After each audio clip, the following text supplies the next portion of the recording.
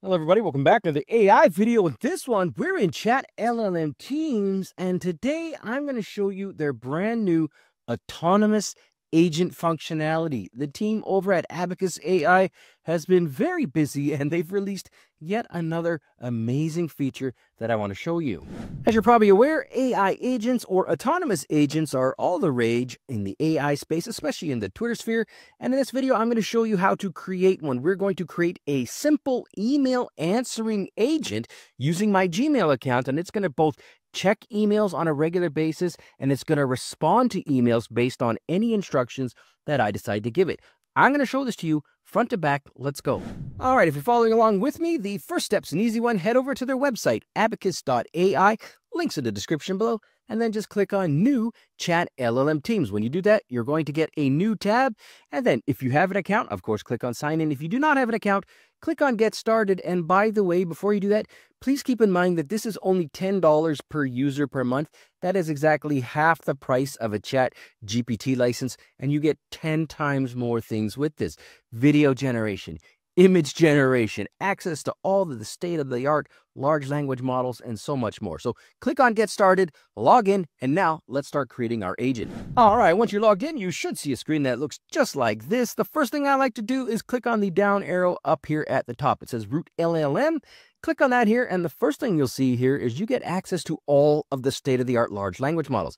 You could take a quick tour through here. You see Sonnet 3.5, O1 Preview, O1 Mini, etc. It's all here, including the new Qwen 2.5, by the way, which is pretty cool. But what we're looking for is AI Engineer, where we can create a custom chatbot and AI agent. Let's click on that here, and then we get this screen. We get two options: create a custom chatbot, which I've done videos on. I'll put a link in the description below, or create an AI agent, which is what we're going to do. Click on that.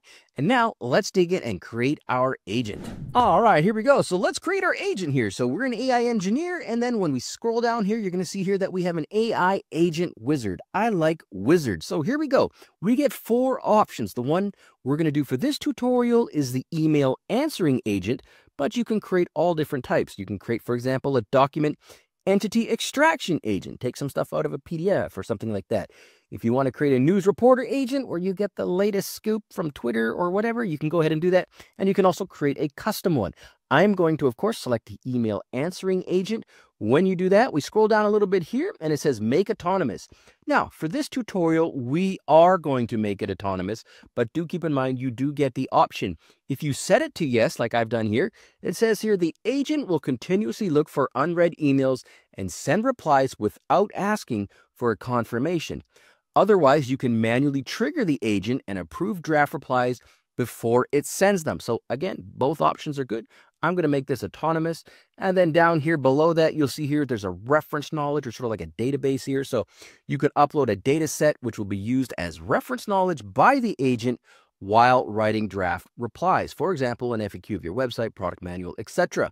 Now, if you have let's say we're creating a reply to somebody that submits a form on your website, for example, I would go ahead and select, yeah, let's do a data set. So I would click yes, and then I would go ahead and upload a file or zip. Remember, this is purely optional, but I want to show you this as well. So here we go. I've got one called, what is this? Kingy email responses. So this is an example of a response that I would like.